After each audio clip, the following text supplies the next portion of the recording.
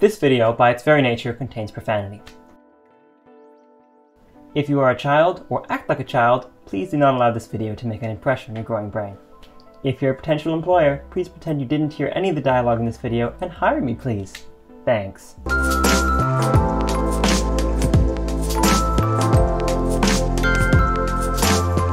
Hi, I'm Noah, and like a lot of people, I'm starting to get a little fed up with the absolutely amazing awesomeness of this year. I mean, it's just so gobsmackingly great, I don't know how any other year in the future is going to be able to compete. 2020 has been an awful year for all of us, and I've been looking for a better way to express my frustration whenever I look at anything that comes on the news. So I'm going to be making a button. Think of like the Staples "that was easy" button, except it's going to say something more like "that was shitty," or it's just going to let out a disappointing "fuck." So I'm going to get started by 3D printing the shell of the button. I will link my STL files below if you want to make one for yourself.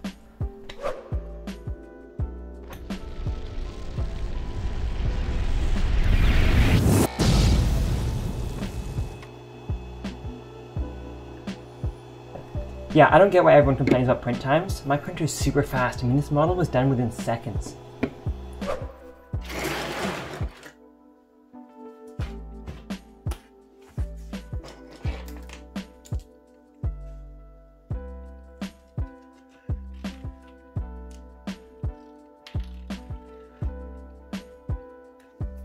So to add some springiness to the button, I'm going to be adding a foam gasket around the edge, which will hopefully give it some more tactile feedback.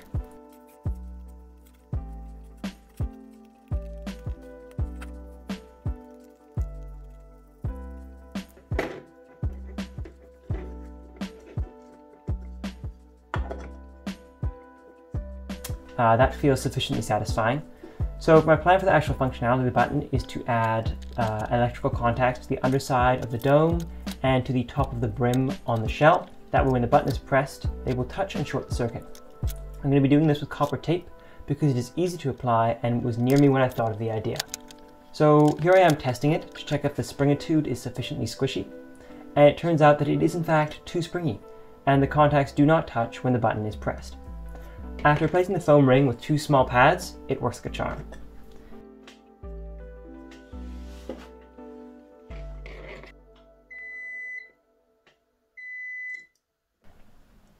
Now for the guts of the button. I'm going to be using an ISD 1820 voice recorder module due to its compact size and low price. I rigged it up to a small speaker and I snipped the PCB corners to make sure it fits inside the shell. After trying to record my voice, however, the voice recorder just decided to stop working altogether, which is definitely not at all my fault. So I decided to teach it a little lesson to make sure it never betrays me again.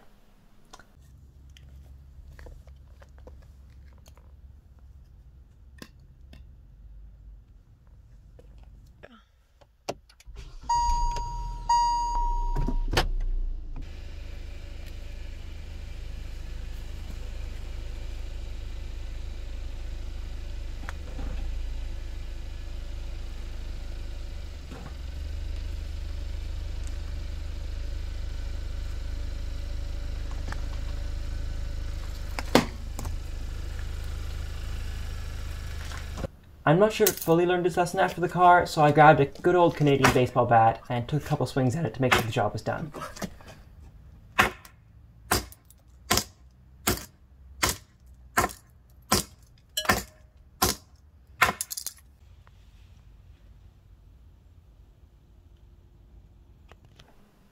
Anyways, so the replacement board showed up in the mail, and after showing it what happened to its predecessor, it assured me it wouldn't make any mistakes. This one is slightly different to the last one, however the electronics inside it are the same.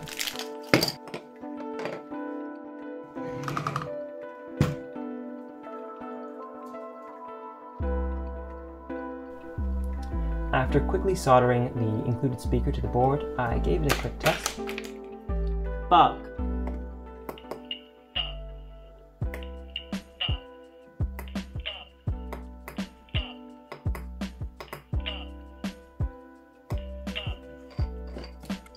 And the new board worked perfectly.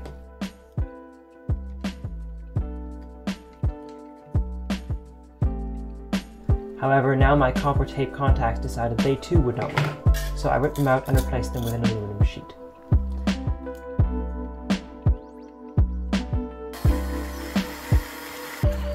I then drilled a hole in the case for power as I decided not to use batteries, and the power cables fit in the hole perfectly.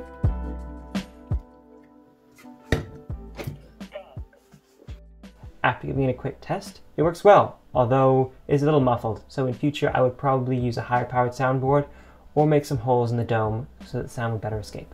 But this board took over a month to get here, so for now a quiet button will just have to do. Let's give it a facelift.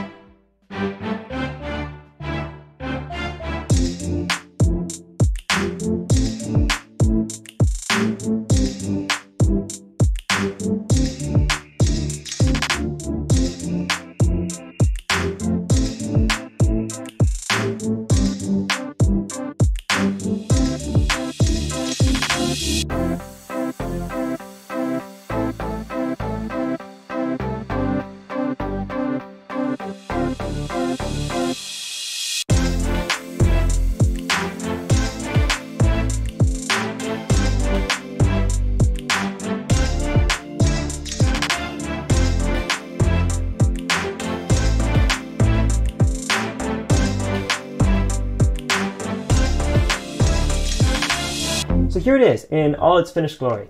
So whenever 2020 gets me down from now on, I'll just be a button press away from feeling better. Now that I've solved 2020, and I guess it'd be fair to say I've solved the feeling of sadness in general with this button, feel free to check out the video where I solved COVID. It will be linked somewhere.